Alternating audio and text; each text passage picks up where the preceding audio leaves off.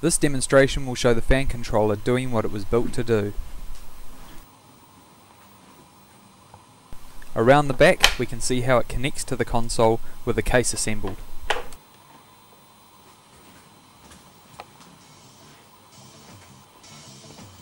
We can start monitoring the temperature before the console is powered on, or alternatively it can be powered on just before shutdown.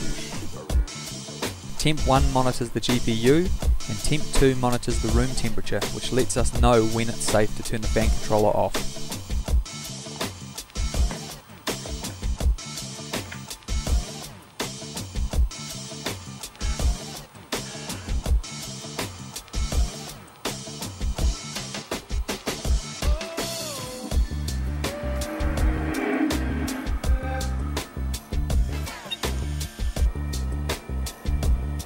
We'll give the dashboard a few minutes to get up to idle temperature.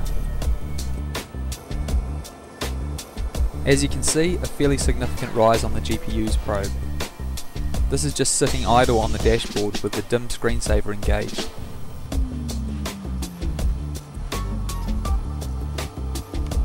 Around the back we can see that there is a scorching hot summer's day emanating out of the rear of the console.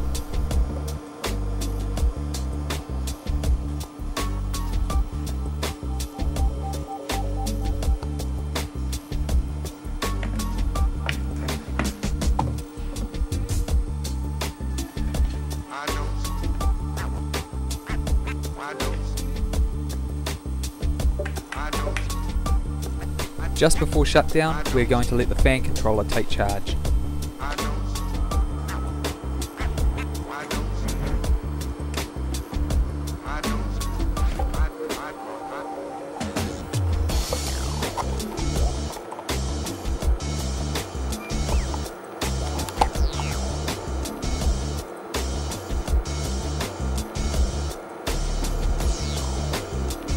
At this point on a stock console, this temperature would be heading in the opposite direction.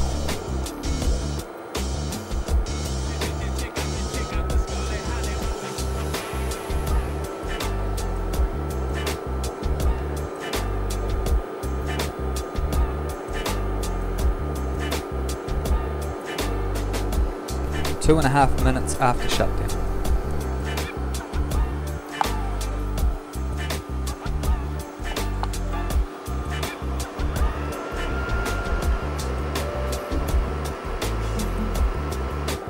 And this is 5.5 minutes after shutdown.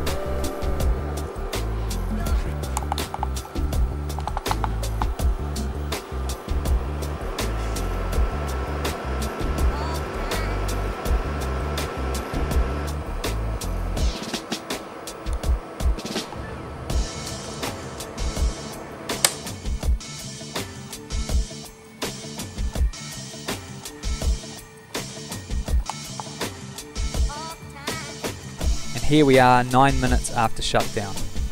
With passive cooling, this temperature can take 3 hours or more to reach.